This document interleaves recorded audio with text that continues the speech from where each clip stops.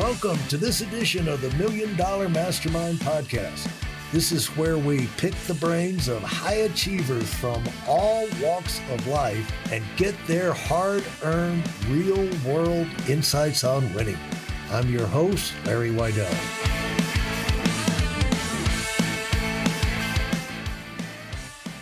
I'm here with Lee Haney. How are you doing, Lee? I'm doing great, Larry. This is quite an honor. Hadn't seen you in a long time, man. And Adam tells me you've been busy. Oh, yeah, man. We've been rocking and rolling. I got 3 granddaughters now, and you know Wow. how that is, particularly with girls, you know. Wow. And we have the Lee Haney Games going on, the IAF certification program, Lee Haney supplement. So we got a lot going on, man, which is great. I want to get into those things, but just so people will know who we are talking to, we're talking to a guy who at 24, at the youngest age, became Mr. Olympia. And Mr. Olympia is like the Super Bowl of the bodybuilding world, worldwide. And Lee, there's a lot of people in that sport. Lee became the number 1 at 24, and then he went on and won 8 in a row. Unbelievable. And so that gives you 8 by the time you're 32, something like that? Yes, I retired at the age of 31 with 8 under my belt. Yep. Yeah. Wait, congratulations on that again. That's a historic all-time achievement. And when, where did that fit into the Arnold Schwarzenegger era of the bodybuilding? Well, Larry, Arnold won the Mr. Olympia title 6 years in a row, came back after a 4-year retirement. Well, let's say he was doing some film, came back and won it a 7th time. I was the first to win it 8 years in a row and was undefeated and retired at the age of 31. Yeah. Unbelievable. Yeah. One more than Arnold, you know. Right. You have to call me Uncle Larry. Yeah. He'll never be able to come back and even that up, you know. So that's right. he missed his chance. So way to go. And that competitive streak, I guess, has always been with you, Lee. Oh, yeah, man. You know, when you're a country boy growing up in the woods, you got to have a fire under you if you're going to stay there. Talk about that country boy phase of your life again. Where was that? I was born in a small town called Whitestone, South Carolina. It's sort of outside of Greenville and Spartanburg. You know, everybody knew everybody in the neighborhood. It was a small deal. A lot of relatives lived within that small community, and it was there that I learned the importance of hard work and stick-to-itness. You know, we had a small farm. We had pigs, you know, chickens. We had a garden. So the foundation of hard work was instilled in me as a youngster.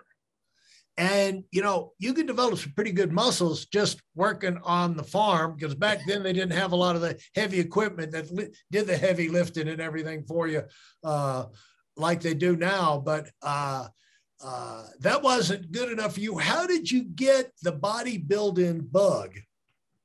Well, Larry, I recall growing up, and when my parents would take me, we would go to the grocery store. I would always go to the bookshelf and started flipping through magazines and so forth. And all of us were raised on watching Hercules and read the stories of Samson and this sort of thing. So that sort of put a fire under me, wanting to be a muscle man or a man of great strength and wisdom. So every opportunity I had to read and to study on training, nutrition, and watching legends like Arnold and Robbie Robertson, Frank Zane, Franco Colombo, and these guys, man, Steve Reeves, I would just draw to it like a sponge.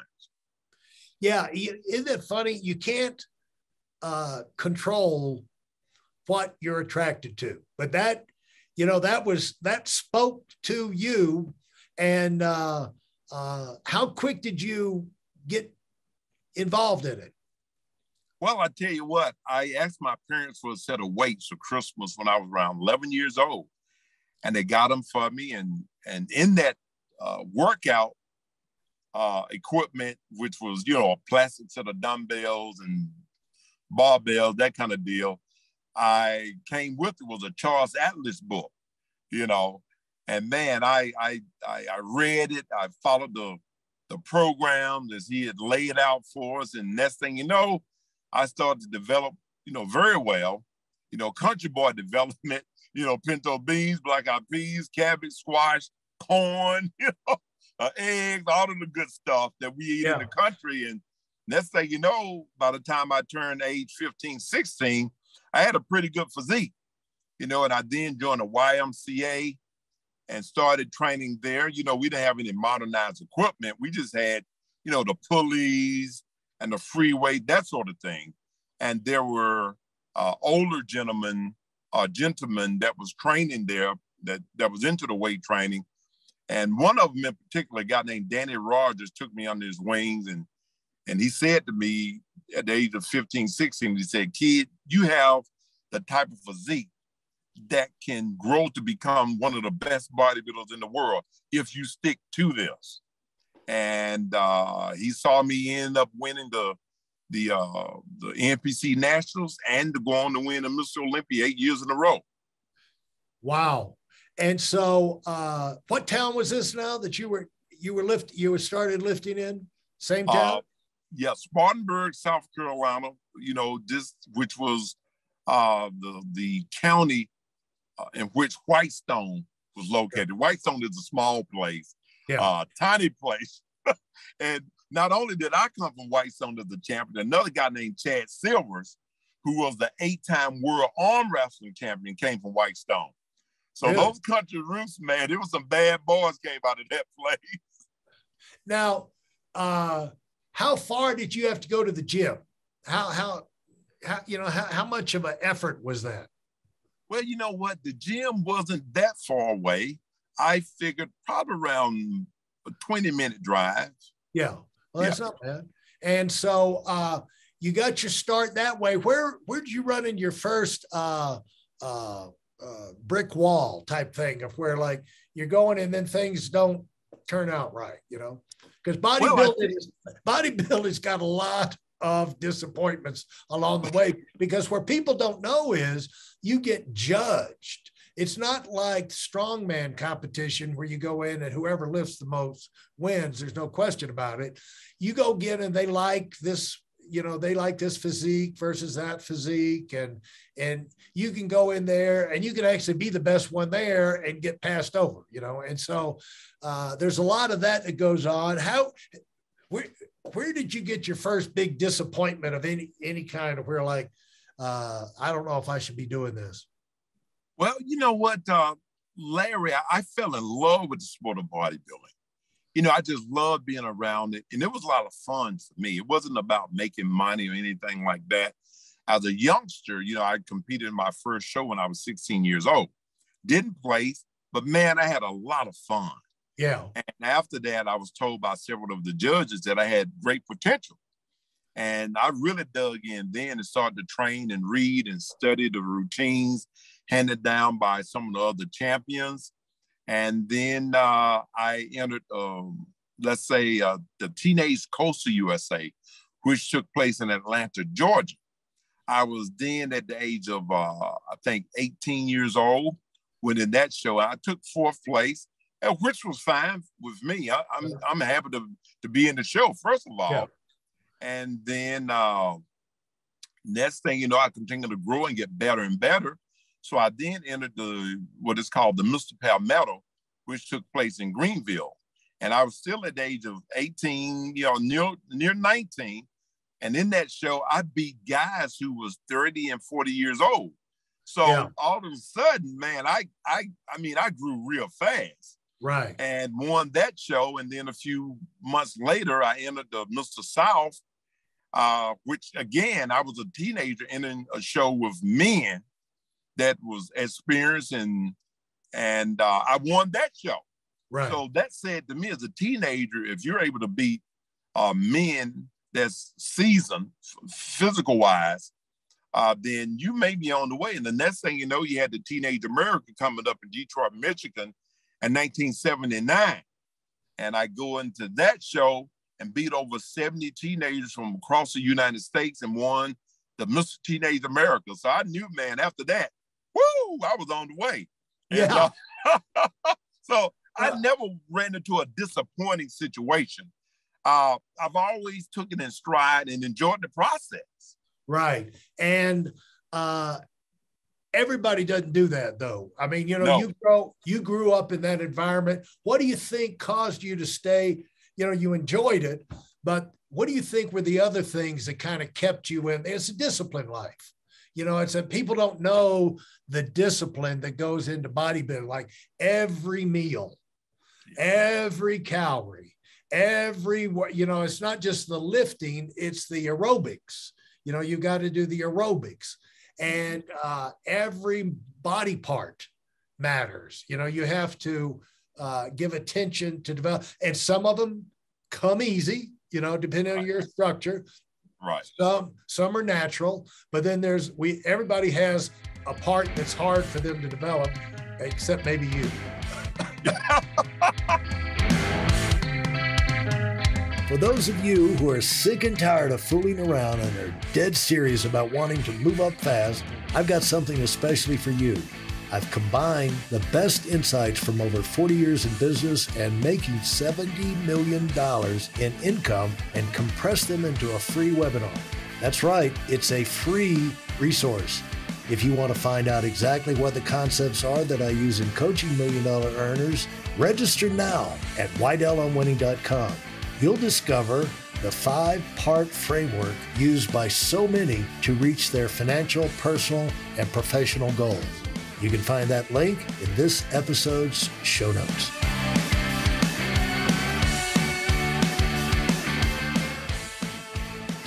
Well, you know what, Larry? I was part of routines, as I said, that was handed down by some of the icons in the sport. Yeah. And my body it grew rapidly and easy. My mom was like 5'11", 180, 190 pounds. Yeah. My dad is 5'11 and a half, 215 pounds. So my genetic blueprint was near perfect from day one. Yeah. So really, and then when it came to nutrition, I was blessed to have what is called a mesomorphic body type, which means naturally muscular and lean. Yeah. So man, dieting was never a hard thing for me. What was for me and was beneficial is that I could eat about anything and get away with it. You know, so I didn't have to eat like a bird. You know, you were a teenager too. You know what I'm saying? Yeah, I was a teenager. Yeah. And so all of that helped, a natural high testosterone level. So man, it was a big plus for me. I never had to diet. Even in my professional career, I've always been of the mindset to eat clean. Right. I never was into eating junk or anything like that, because one thing about reading about what Arnold and Robbie and all of these guys did, it was all about, developing your body. It was about staying healthy, so your sweet potatoes, your chicken, your eggs, your rice, your green beans, all of the real things that were by nature part of the diet of a country boy was what we did.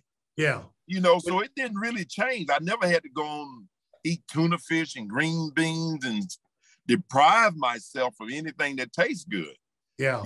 So that was never, ever a problem for me. I never had to eat like a bird because I was never a person that carried a lot of body fat. Yeah. Or who was genetically had a slow metabolism like that of an endomorph, right, who carry natural high body fat. Yeah. You had to watch what they ate. If you look at the era of Arnold and Lou Ferrigno, these guys always trained up for a show. They never trained down. They never had to lose body fat and get down to contest weight. Yeah. They would eat more as they trained harder to get ready for the show and actually got bigger. Yeah. So I was given the same genetic blueprint and followed a program very similar to what they did. Well, the thing is that, as people are listening to this, hopefully youngsters are listening to it. is if you can lock in, the earlier you can lock in to what you're going to be doing the rest of your life. And really, if you look at everybody as young, you know, whatever your age is, you're young compared to the rest of your life. You know, if you're 40 years old, you're a teenager, compared to the rest of your life, you're young right now. You're as young as you're going to be. And yeah, that's right. And if you look at the rest of your life, you know, if you're not locked in, not happy and excited about what you're doing, you feel like there's something else, the quicker you can lock into a program and you can duplicate, you know, this is the pattern of success. Right. Mm-hmm. Or you hit it right on the nail, Larry. You hit it right on the nail. And go ahead. And everybody that I've been, you know, some of my associates and people I've been around, from Steve Harvey, I trained Steve Harvey. I've trained Evander Hollifield. I've worked with Tyler Perry. But then beyond that, the guy who started European Health Spa, a guy named Ken Melvin, Ron Hemmelgarden, you know, Bob Rice of Rice University. A lot of these people that has been extremely successful in what they do, they lock in early. They have the plan A. They never have a plan B. It's A until I get it right. How can I polish A to make it better than what it is?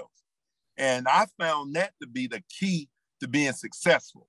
You know, I'm not competing anymore, but I'm still with plan A by, you know, training other athletes, training myself, developing a supplement business around what I do and where I come from, developing a personal trainer organization around what I do and where I came from. So I'm still doing my plan A, but in different ways now. So that's always, if you know, I watch those patterns of successful people, that's what they do. They stay with A and they make A better and better and better. Now, talk about, if we're going to kind of summarize this for people, early on, the things that, you know, it's nice to have the support around you, but, you know, everything that's good, some people just find a way to screw it up. You know, like they'll have the good family, but then they'll rebel against the family. You know, they'll have the, you know, the good values and all, they'll rebel against that. They have the advantages and they rebel against it, you know, and it's usually because they haven't found what they're supposed to do with their life. You know, that's why I encourage people, you know, to do what you feel is inside you to do, because you're going to have to lock in again with that plan A. And you got to keep yourself on it. Nobody's going to be, you know, nobody can supervise you 24 hours a day. You know, some people, you had advantages and you took advantage of them. But right. I mentioned earlier, you stayed on track. You went through those things. You enjoyed it. You grew. But not everybody who gets on that track stays on that. And you've seen a lot of people fall out. You probably noticed it from the beginning. What do you notice about people like that? That right from the beginning, they don't give, you know, one way of saying it is they don't stay with it. They don't give a chance for their efforts to compound and multiply. They don't give themselves a chance to be successful. You know, talk about that. Well, you know, Larry, some people, it has to do a lot with, you know, I've seen guys that was gifted, yeah, who had some of the best physiques. I mean, I know one guy in particular, I'm not going to call his name. He passed not long ago, but this young man was a real live He-Man. He had one of the most beautiful physiques, and I kept my eyes on him because I knew if there were ever a fire lit under him, he would give me a run for my money. But his work ethic just wasn't as strong. You know, I've actually worked out with him in the gym before, and we would train, and he said, well, I don't need to do that because, you know, I've already have that. And he had that kind of attitude. Sometimes being over physically gifted in our sport can make you lazy. Whereby, you know, country boy, you know, my dad was a long distance trucker. My mom only had a second grade. It was instilled in me real early. Son, whatever you do, you got to do your best. Don't have but do anything. Do your very best. And no man is better than you. Each man put his pants on one leg at a time. That was my daddy speaking to me and speaking into me when I was a youngster. And my mom would fall over there and said, son, you put God first in your life and it'll take you around the world. Do your very best at whatever you set your hand to do. And those principles nurtured me in such a way that, man, I wasn't going to take anything laying down. It was going to be to the last breath. And what I found, all great athletes, the one that would go on to greatness, had a similar attitude. Yeah, you know, you hear that with Michael Jordan. You know, he would analyze his competition, his friends. He'd make friends with them, just like Arnold would. You know, just to get close to them, to find out how they think, but just also see where they drop the ball and to get close. If you're at a distance, you just think everybody's working around the clock, but you get close to them, you can start to see the flaws. And he would be noticing those things. And he would, you know, it's like, okay, I got him there. And even like on that dream, one thing was the dream team. That's why, you know, where they went to Greece, you know, with the Olympics, the basketball, he had all of those superstars there. He was analyzing them all, and he made sure, you know, they divide up teams and everything. He made sure his team won every stinking time, you know. And if they ever got beat, they had to play again, you know. And that's what they said when he came back for his retirement with the Space Jam.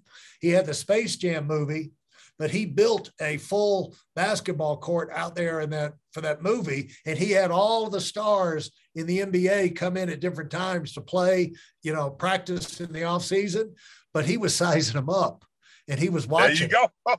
He was watching not only their tendencies and what they like to do, but also their work ethic. And that's why he never really worried about Barkley. You know, like I don't know Barkley, so I